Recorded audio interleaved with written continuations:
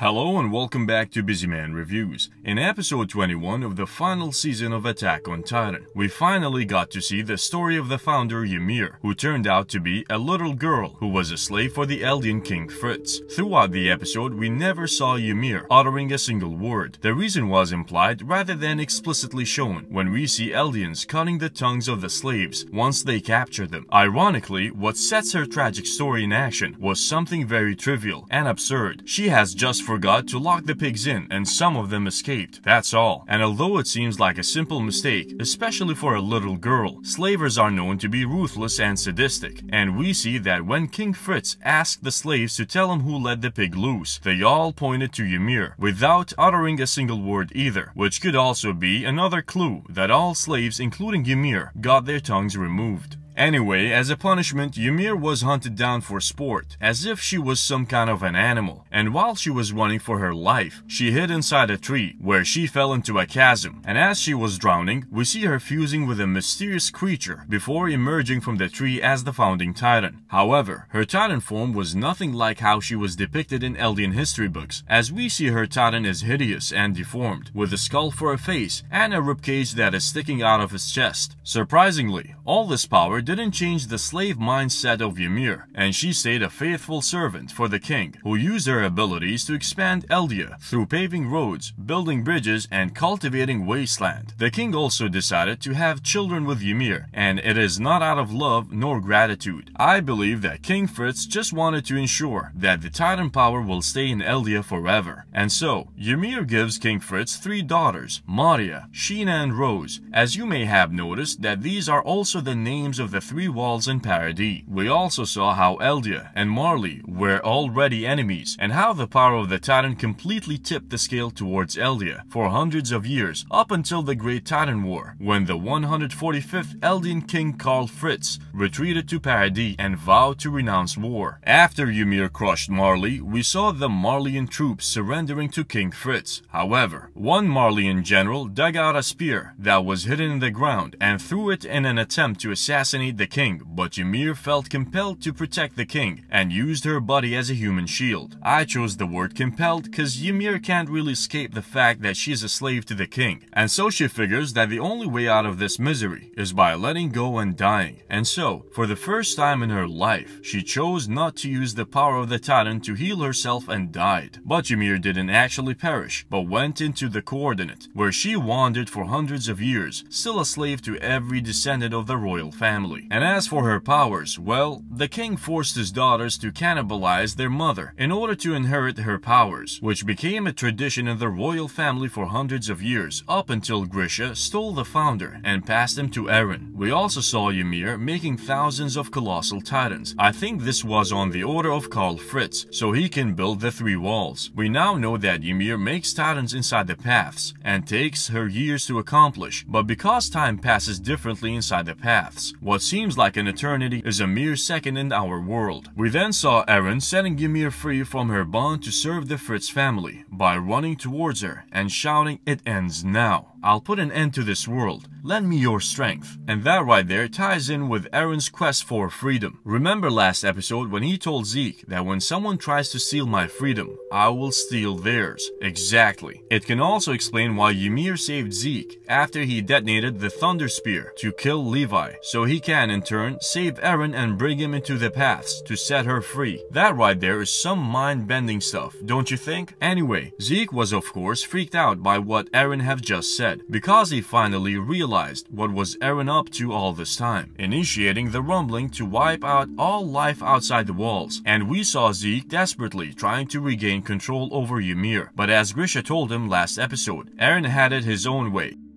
This world may has been cruel to Eren, but has been 1,000 times more cruel to Ymir. That's why she listened to Eren and lent him her powers to take revenge on mankind. And in one of the most epic moments in TV history, the walls crumble and the rumbling begins. We last see Eren sending a telepathic message to all Eldians, using the coordinate and making his intentions clear. He wants to turn the table on all humanity and exterminate them. This scene gave me goosebumps. The music, the walls coming down, and the marching of the rumbling. And of course, Eren's founding titan, which although is huge, is mostly made of bones, maybe because when he transformed, he was decapitated by none other than Gabi. This episode makes me wonder, was Eren really free and planned to free Ymir from being a slave? Or did Ymir manipulate events until Eren came and set her free so she can have her revenge against humanity? Especially that he said, "You have been waiting here for 2000 years for someone to set you free." Feel free to share your opinions in the comment section down below. And as always, if you enjoyed watching this video and want to watch further Busy Man reviews, give us a like and hit the subscribe button. Thank you for watching, and see you soon with another video and another Busy Man review. Until next time.